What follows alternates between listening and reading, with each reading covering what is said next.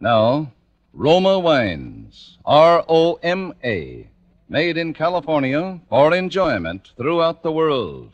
Roma Wines present Suspense. Tonight, Roma Wines bring you Mr. Vincent Price as star of The Name of the Beast, a suspense play produced, edited, and directed for Roma Wines by William Spear. Suspense, radio's outstanding theater of thrills, is presented for your enjoyment by Roma Wines. That's R-O-M-A, Roma Wines. Those excellent California wines that can add so much pleasantness to the way you live, to your happiness in entertaining guests, to your enjoyment of everyday meals. Yes, right now a glassful would be very pleasant, as Roma Wines bring you Vincent Price in a remarkable tale of Suspense. News and views in the world of art. Yesterday at the Deauville Galleries, a record-breaking crowd attended one of the most sensational exhibitions of recent years. Masterpiece of the show is a portrait by James Dorrance titled The Name of the Beast. It's a savagely candid work, a face from which violence has shattered the last vestige of humanity. The tragic circumstances of the artist's death are too well known to review here, but at the same time one cannot help speculating upon the essential mystery surrounding this remarkable canvas. What is the name of the beast?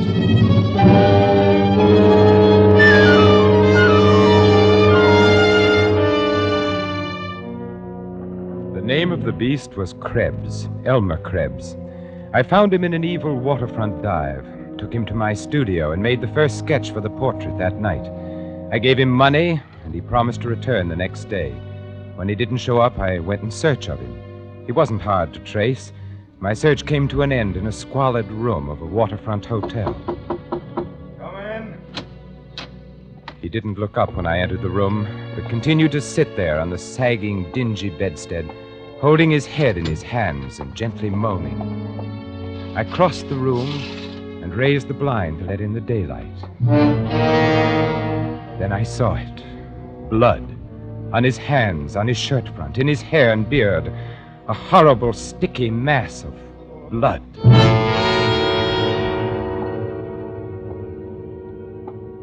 You didn't show up for our appointment today. I'm the painter you met last night, remember? You were going to sit for a portrait. What do you want? You want your money back? Certainly not. I want to finish my painting. I want you to come back to the studio. You must be crazy. Look here, it's very important for me to finish that painting. I'll make it worth your while. Money? I don't need money. Not anymore. Maybe I can help you in some other way. You're in some kind of trouble, that's obvious. What business is that of yours? You better wake up and pull yourself together.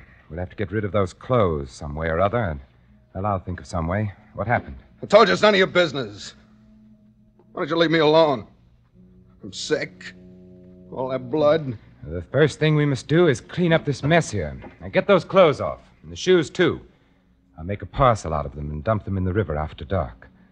You'd better shave off that beard, too. They'll be looking for a man with a beard, you know. Who will? Why, the police, of course. What makes you so sure of that? I know more about you than you think I do. You're bluffing. Maybe, maybe not. But you're in no position to take chances. For all you know, I might be a witness. I might have seen you kill... Shut up! Temper, temper. I told you I'm sick. I'm liable to do anything. It wouldn't be smart for you to do anything to me, Elmer. I'm your only hope. You know that, don't you? You lost your head. You were clumsy. To get away with murder, you need a clear head. Look at the mistakes you've made already. Blood all over you. As good as a rope around your neck. Where did you hide the loot? So that's what you're after. Then it was robbery. Somewhere close by, too. Couldn't have gone far with all that blood on you without attracting attention. Well? It was in a shop, I imagine. That means they probably won't find the body till Monday What's morning. all this third degree? You with the police? On the contrary, Elmer, I'm going to save you from the police. Huh? I told you.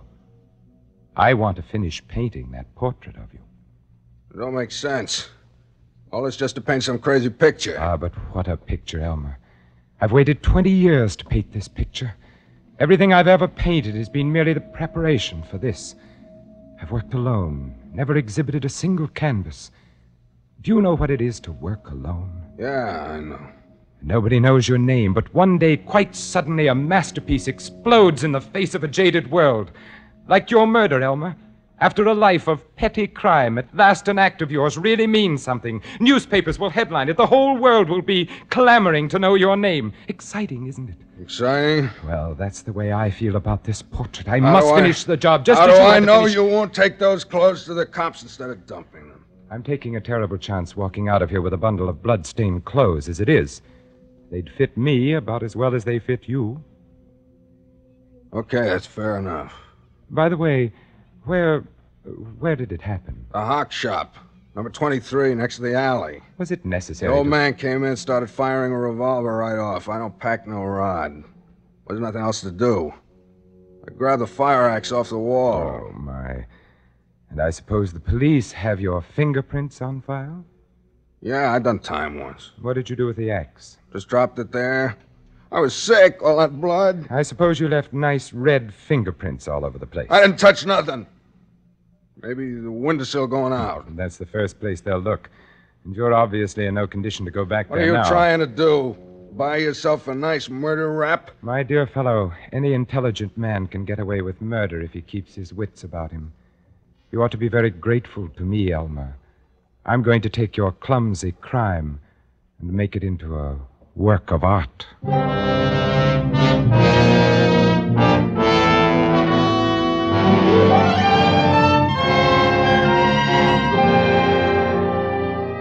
For Suspense, Roma Wines are bringing you as star Vincent Price in The Name of the Beast by Robert Tallman. Roma Wines' presentation tonight in radio's outstanding theater of thrills, Suspense.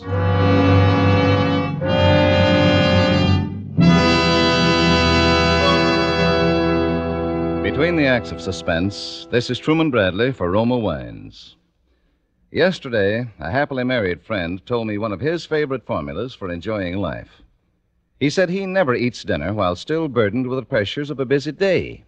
Instead, he sits down for a few minutes, takes it easy, chats with his wife, and enjoys with her a glass or two of Roma California sherry, the perfect first call to dinner.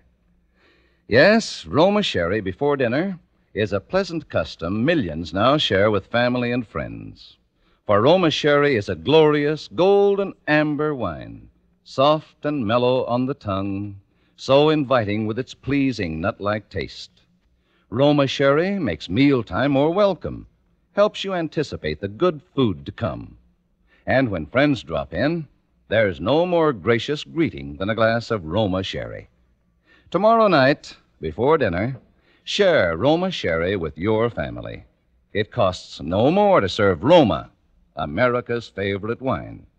So insist on Roma, R-O-M-A, Roma Wines. Remember, more Americans enjoy Roma than any other wine. And now Roma Wines bring back to our Hollywood soundstage Vincent Price as James Dorrance with Elliot Lewis as Krebs in The Name of the Beast, a tale well calculated to keep you in suspense.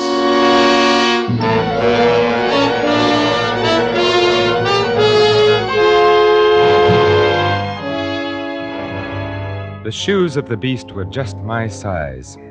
I wore them when I went on my errand that night. It was fortunate I did. Getting into the place was simple. It was an old-fashioned lock, and the skeleton key to my studio fitted it perfectly. The shop bell jangled when I opened the door. I made my way quickly along the dark rows of counters to the rear of the shop. A pair of dusty portieres provided it from the back room. I pulled them to behind me and snapped on my flashlight. The body, or what was left of it, lay in a heap in the center of the room. The floor, well, it was lucky I hadn't worn my own shoes. There would be tracks out of that place, red tracks. The axe lay near the old man's head. I picked up the axe and carried it over to the sink. I washed off what I could and smeared out the prints with the cotton gloves on my hands. Then I made a quick circuit of the room, taking in every surface. With the wet gloves, I smeared the prints on the safe handle, the windowsill, and the jimmy the murderer had so stupidly left behind him. Then I dropped the cotton gloves on the floor and left them there. No way to trace a pair of cheap cotton gloves. Now there was only one last thing to do.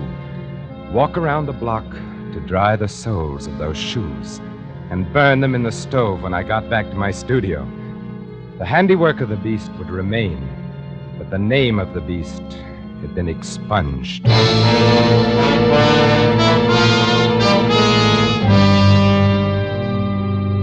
I didn't burn the shoes, nor did I throw that bundle of clothing into the river as I had first planned to do that night.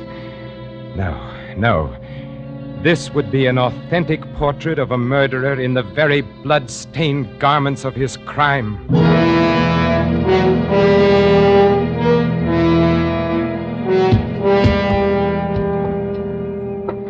That will be all for today, Elmer.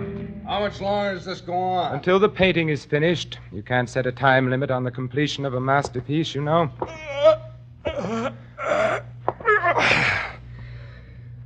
Don't look much like me. You've forgotten. I made the first sketch before you shaved off your beard. I don't like this picture. Did you have to paint in all that blood? My dear fellow, no one in the world would ever recognize you as the man with the beard in this I don't painting. like this picture. I don't like staying here. Look, what about that stuff? When can I start cashing in on it? I should have thought I was paying you enough to live on. Suppose I want to get married. Well, What? Oh, good Lord, man. You mustn't even consider it. In the first place, I can't afford to support another person. And Who's in the asking second you place, to support anybody? I got that stuff, haven't I? Well, I'm going to cash it in, that's all. Listen to me, Elmer. If you try to unload as much as one piece of that loot, the police will be on your tail so fast. Oh, no, my friend. That stuff has got to stay where it is for some time to come. You just say that, so I'll have to depend on you. So you can paint that lousy picture. Maybe. Oh, by the way, Elmer, I've never said anything about it before, but you never told me exactly what you did do with the loot. It's in a suitcase, I told you. Yes, I know, in a locker at Grand Central, but where's the ticket? That's one secret I'm keeping. Well, all right. But you will promise me not to unload those jewels. Not for a while. She keeps asking me, when are we going to get married? What am I going to tell her? Oh, by the way, who is the lucky lady? Jeannie. Her name's Jeannie Baker. Hey, wait a minute, though. She don't know anything about me. Not anything. If I ever catch you talking to her, so help me, I'll kill you.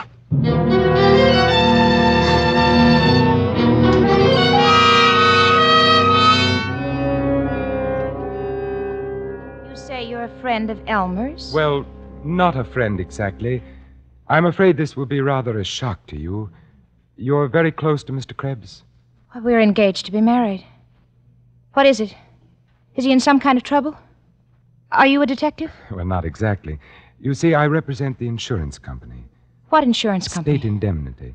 Our policyholder doesn't want to prosecute, but at the same Prosecute? time... Well, after all, the jewels were of considerable value. What jewels? Why, the jewels in the suitcase, in the locker at Grand Central. He did leave the ticket with you, didn't he? Oh, well, yes, but I mean, he didn't tell me that... Well, he did say it was valuable and he didn't want to risk losing the ticket, but... How did you know about it? My dear Miss Baker, we insurance investigators have ways of finding out these things. Now then, if you're a sensible young woman... And I can see that you're not only a sensible young woman, but a very beautiful one as well. Mr. Dorrance, what has he done? Well, I don't think he regarded it as a theft exactly, more of a loan in all probability. After all, his aunt was a very old lady and... You mean he stole this jewelry from his aunt? Well, I wanted to spare you those exact words if I could. Actually, the lady would prefer not to prosecute. But of course, if we can secure the return of the property in no other way... I suppose I'd be arrested, too, as an accessory or something. I must say it was rather thoughtless of him to have involved you in this manner. How do I know you're what you say you are? I have credentials, of course. But I would rather take care of this unofficially, especially since this little talk with you. You're much too fine a person to be involved in a sordid affair like this. I don't even know that suitcase has any jewels in it. Then supposing we go there together and get it, Jeannie?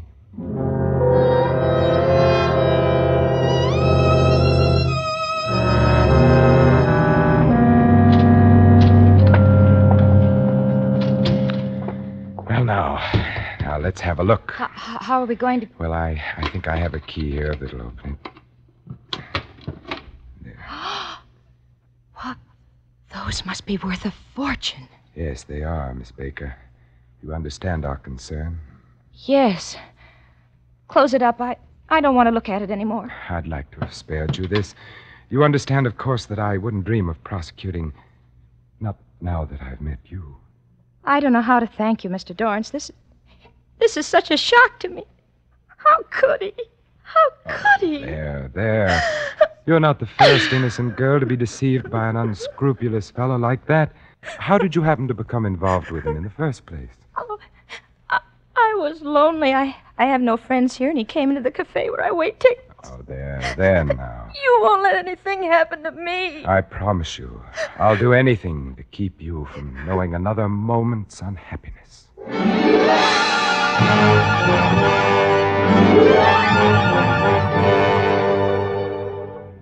That night, I worked feverishly, like a man possessed. But as I worked, an uncanny change came over the man in the portrait. There was something about it, something that terrified and at the same time fascinated me. Yet the more I tried to make it come right, the less it really looked like Krebs. I began to regret I had had him shave his beard, in spite of the risk involved. Being clean-shaven altered a man's appearance more than I thought. But that wasn't the real difficulty. The real trouble was Jeannie Baker. How could she ever have loved a beast like Krebs? A girl so gentle, so lovely. I tried not to think of her, but the image of Jeannie stood between me and the canvas, and the painting just would not come right. And as Krebs sat there sullenly posing for me, his eyes began to grow more and more cunning and suspicious, as though he could actually read my thoughts. He would jump up every time I laid down my brush and circle the portrait like an infuriated animal, until finally, around 4 a.m, he dropped off to snoring. I let him stay there. In the dawn light, I looked at the picture for the last time and draped the easel to shut it out of my sight. My masterpiece, for which I had become accessory after the fact of one murder and sowed the seeds of a second, was, I knew it now deep in my heart, a failure. I was obsessed now with only one resolve: to prevent the second murder, which by some instinct I knew was in Krebs' mind. At whatever cost to myself, no harm must come to Jeannie.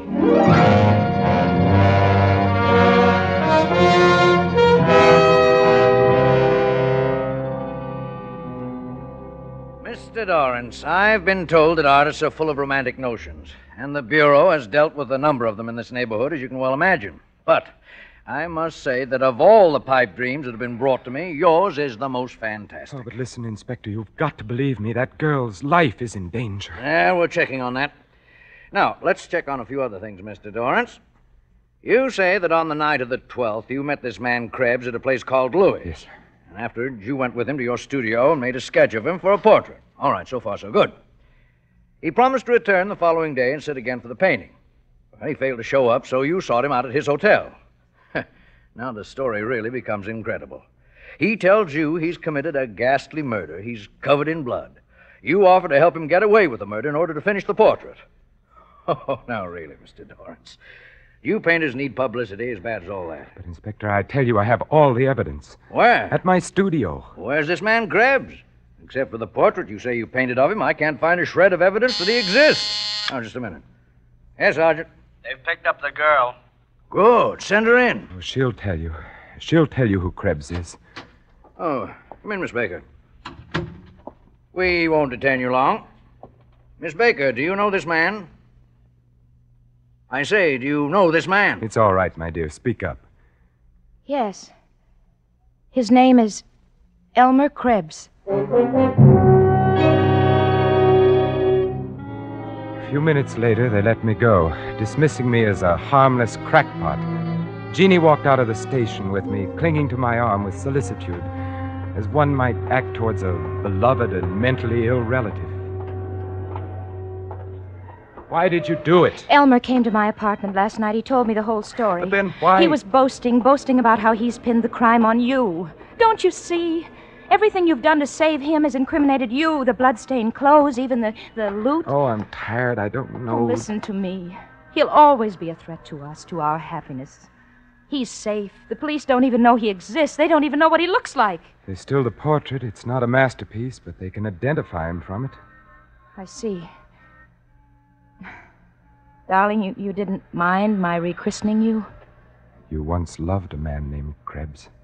And I still love a man named Krebs. Then it's all right. For that, I'd do anything. Put this in your overcoat pocket. It'll keep you safe, darling. What? Oh, no, It'll keep you safe, darling.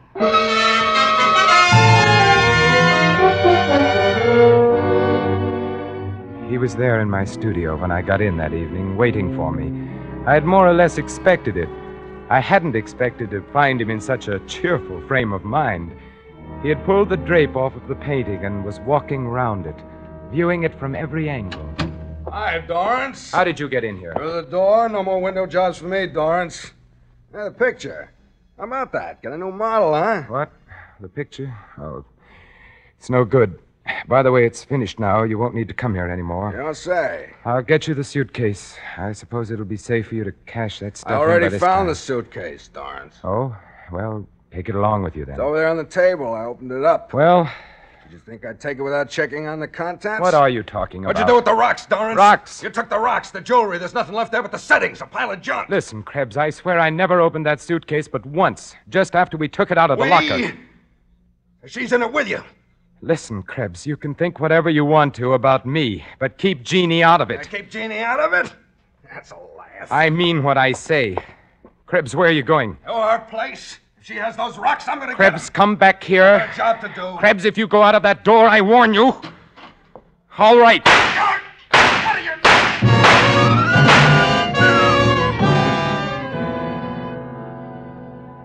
I dragged his body inside the door and left it there.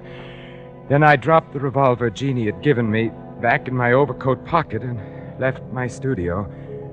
For the last time, as I closed the door on the room, it seemed that the face in the portrait was grinning at me in hideous mockery. I had meant to go straight to the police and give myself up, but I must have known in my heart that I wouldn't.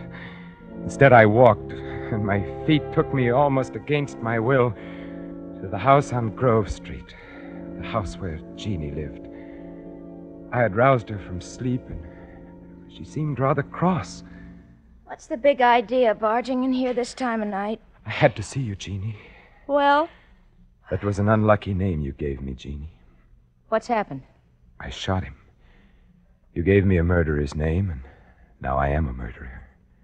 So you really did it. I wondered if you'd have the guts. Jeannie! Oh, Jeannie. What do you want me to do? Put on black and cry myself to death? You loved him Who once. said so? You were going to marry him. Maybe. I thought he was smart once. I said I'd marry him if he pulled a really big job. I might have kept my word, but he bungled it. What's worse, he involved me. When I found out he'd planted that stuff on me. You knew all the Oh, time. so what? So what? You'll get your cut. Oh, Krebs was right.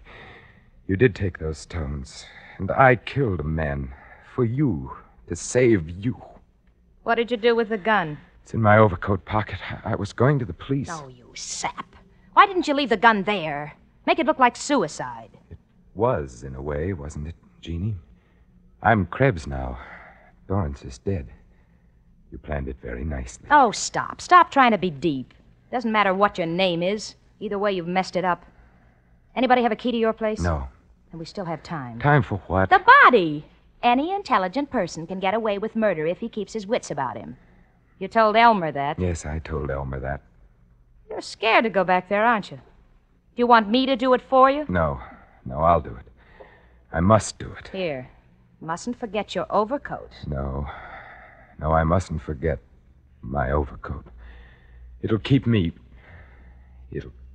safe. Goodbye, Jeannie.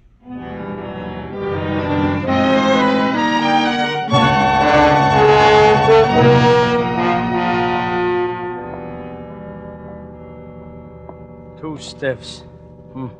What a shambles. Looks as if he shot this guy and then bumped himself off. Who are they? I don't know the other one. This is the guy that came into headquarters Saturday. You know, the artist. Huh? Well, there must have been something to his story after all. Here's a note he left. You see. Dear Inspector, the portrait I told you about is standing on the easel facing the window so you can see it in the light. James Dorrance. I guess this must be it here. He said it identified the murderer. Is it a good likeness? Gee, I don't know. You look at it. Why, it's a woman. Yeah, it's that dame we picked up.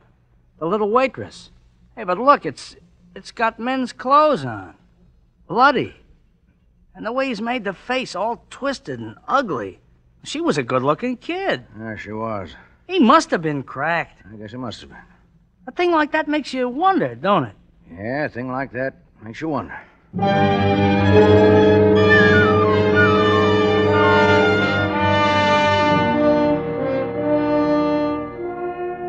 The discerning art lover will recognize Dorrance' painting as more than a mere portrait.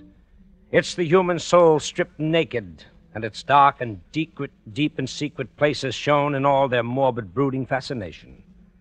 But still one cannot help wondering, what is the name of the beast? Did the woman in the portrait exist, or was she only the creature of the artist's fevered imagination? Our only clue is in a quotation which the artist caused to be printed in the exhibition catalog. And he causeth all to receive a mark in their right hand or in their foreheads, and that no man might buy or sell, save that he had the mark, or the name of the beast, or the number of his name. Let him that hath understanding count the number of the beast, for it is the number of man.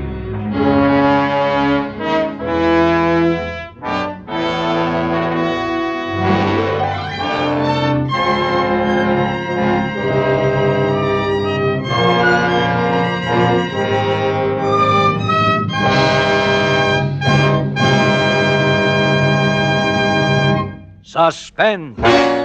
Presented by Roma Wines, ROMA, made in California for enjoyment throughout the world.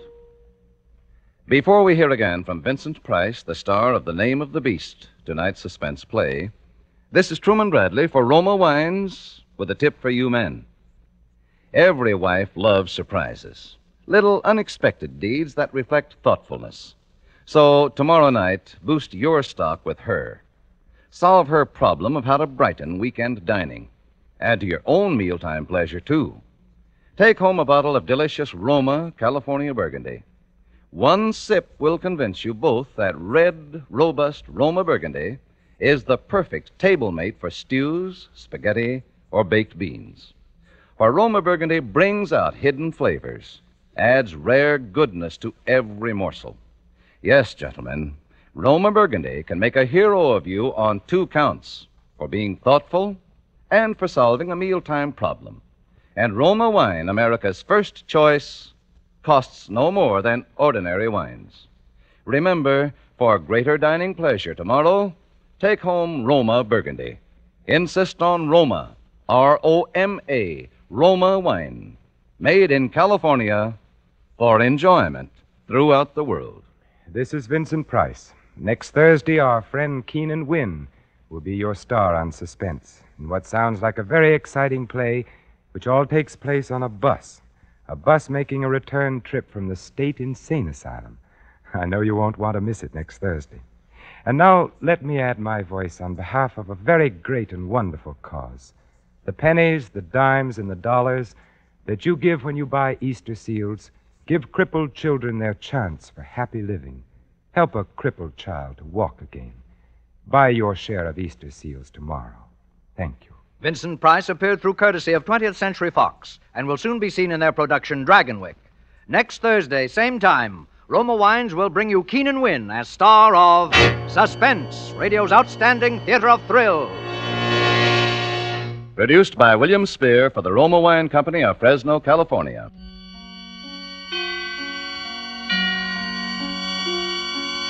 This is CBS, the Columbia Broadcasting System.